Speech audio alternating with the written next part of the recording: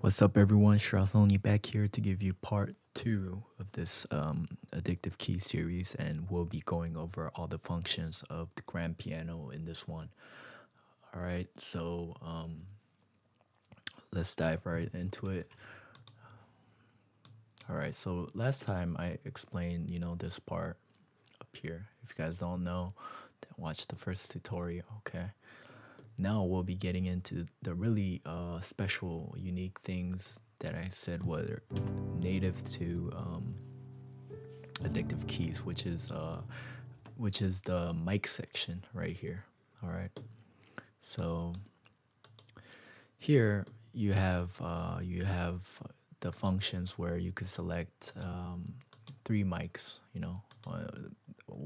or one of 3 or 2 of 3 or 3 of 3, and mix it all together.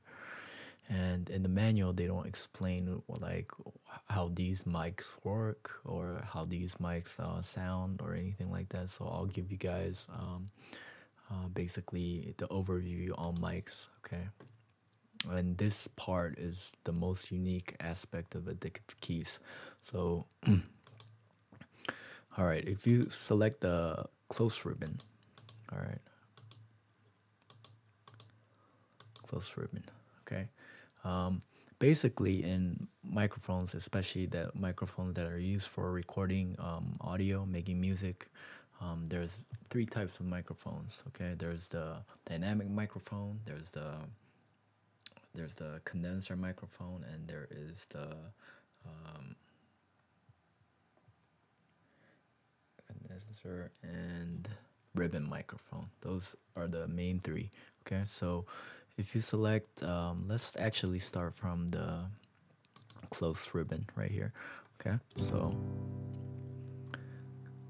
you guys could also click on this screen, all right? So I forget what these models are, but I'm pretty sure they're probably Bloomline 4038, like it says right over here.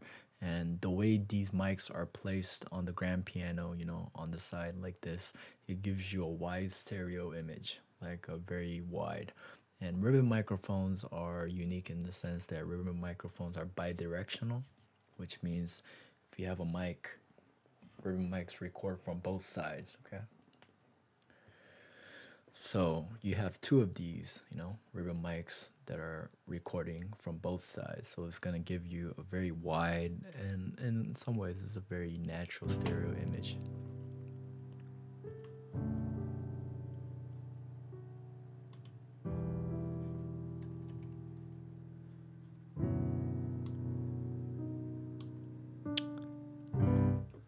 All right, versus we got the closed tube right here, which is the second one, the one right over here. And tube mics are a form of condenser mics, okay? But it's a form of condenser mics which are, powered by tube or valve, as the Britons call it, valve microphones, tube microphones. And tube or valve gives that very natural characteristic to the sound. I don't know exactly what this model is. It's probably like Sennheiser's or something. You could just Google it, and 269, it should pop up. And then the way that tube mics are is tube mics or condenser mics are generally cardioid. So they only record from one side. So you have 2 ones. I'm gonna guess they did an XY setting on this, so they're gonna have 2 overlapping ones going like this. So it's a way more not as wide as the ribbon mics.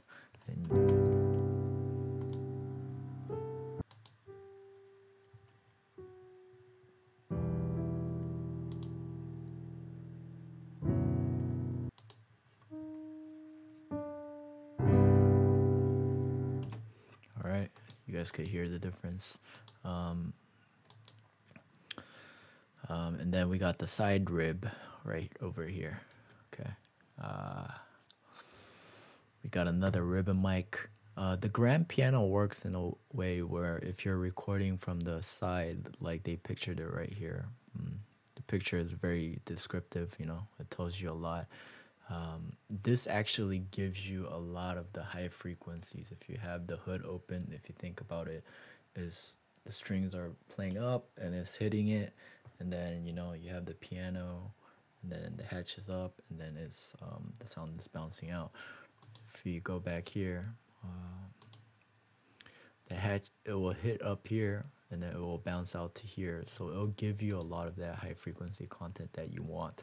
Plus, on top of that, ribbon mics in general, they record, they have a more natural high frequency, probably the best out of the 3 mics that I mentioned. So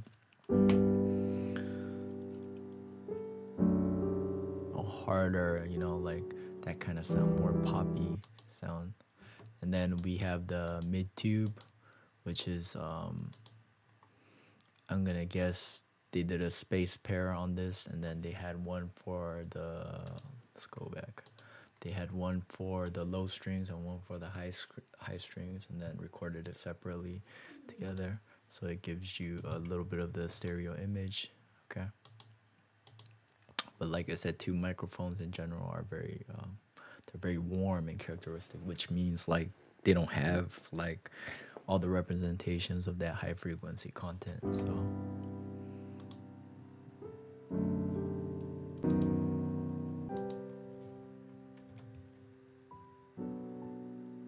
and then we got the body tube. I'm gonna guess this is mono. Yeah, so it's just 1 tube mic and then it's recording, so this is mono. And then we got the side, we got the, where are these? Okay, we have the ambient tubes on the end right here, which is basically the room mics. They're picking up room sound, you know, like the ambient sound, like so that they can mix it in with the actual sound nearby. Microphones work the same as your ears do. So if you're standing far away, if you place the microphone far away, it's gonna have more ambient noise, you know, more reflective sound coming off the walls, all of that good stuff. So ambient, if you want to sort of use it like a pad, or mix it in with the original signal to give a more natural reverberation, that's what it can be used for. All right. Yeah, so that's the mics that are used for, you know, and you could pick from Addictive keys over here, and I give them a thumbs up on this. Over here you have the noise function,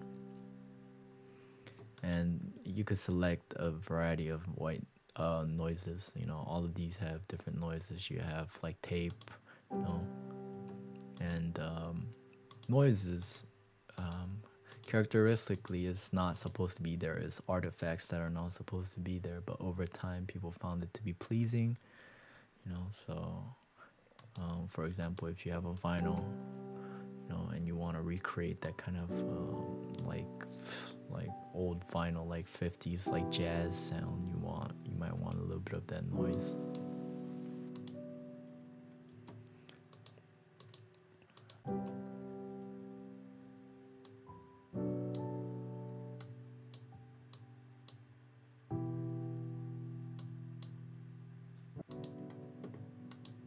And then you have the tremolo settings. Tremolo is basically, it's a volume, like a volume stutter of sorts. Okay, and you guys could just mess around with the parameters. Like I said, these small circles can be loaded to the Xmod in the session settings, you know, so you guys might want to mess around with that. Generally on the grand piano, I don't really mess around with this because the purpose of grand piano is to sound very natural, sound very acoustic. So once you use tremolo, it doesn't. I'll use it on the other pianos a lot. And then you have the EQ right here, self-explanatory 3-band EQ, and yeah, you have the chorus. All right, chorus and all of this. You can mix it together. You can make it sound wider than you want it to be. You know. You can select from 3 of these. So you got the chorus, you got the phaser, you know, and you got the tremolo yet again. I'm gonna guess this is the pre effects channel, and this is like the post you know, so you could select from it. See,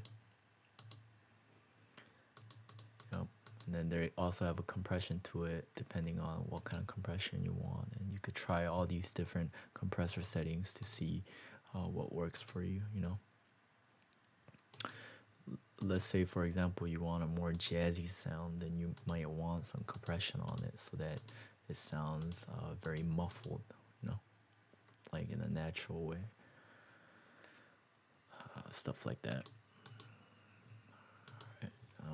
And then after this, if you actually click on the FX channel right here, then we get two FX, you know, FX1 and FX2, and they're exactly the same, you know.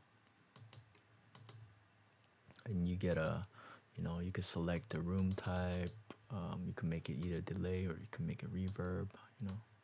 Select all of this. They have hall, plate, on room.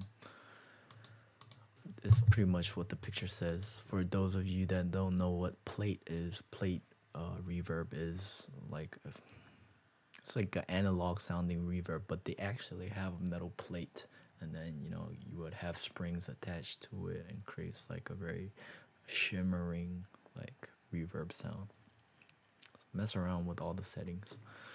I've done it enough reverb tutorials, so go watch that if you don't know what I'm talking about. All right. And then the master channel, you have, you know, yet again another, you know, selection of all of these things. And you know, so you get all of that. And then there's like a simple low pass or high pass filter, you know, if you want to use it.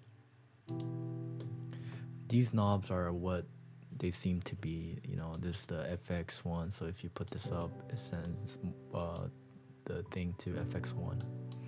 If you put this up, it sends to FX2. Okay, and from here you can select whether it's a delay or a reverb.